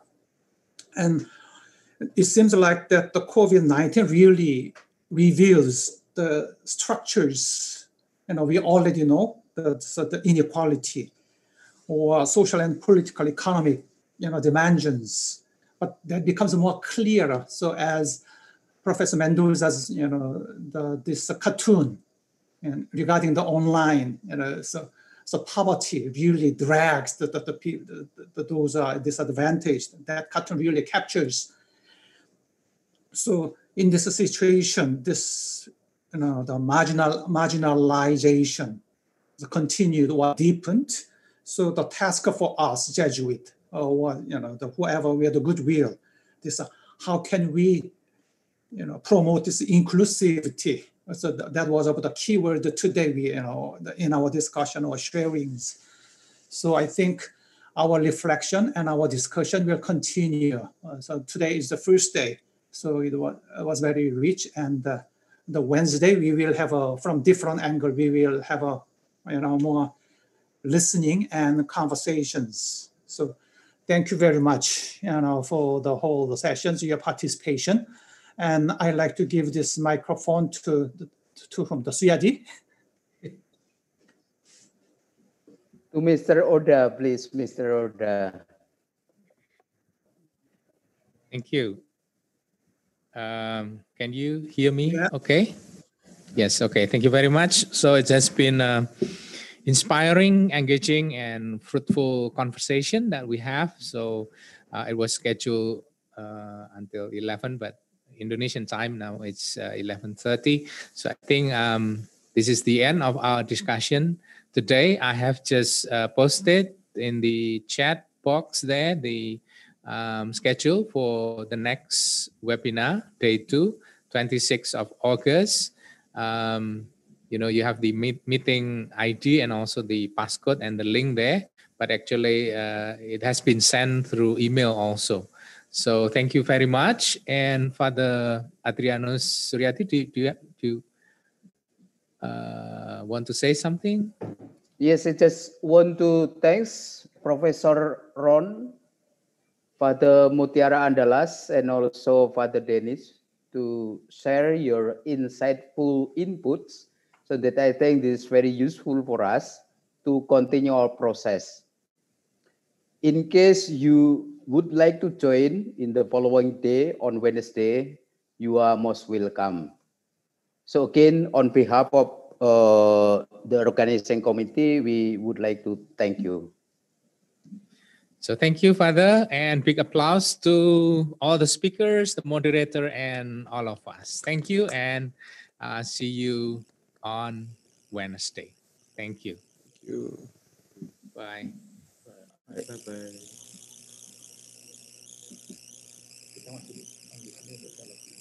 Yeah.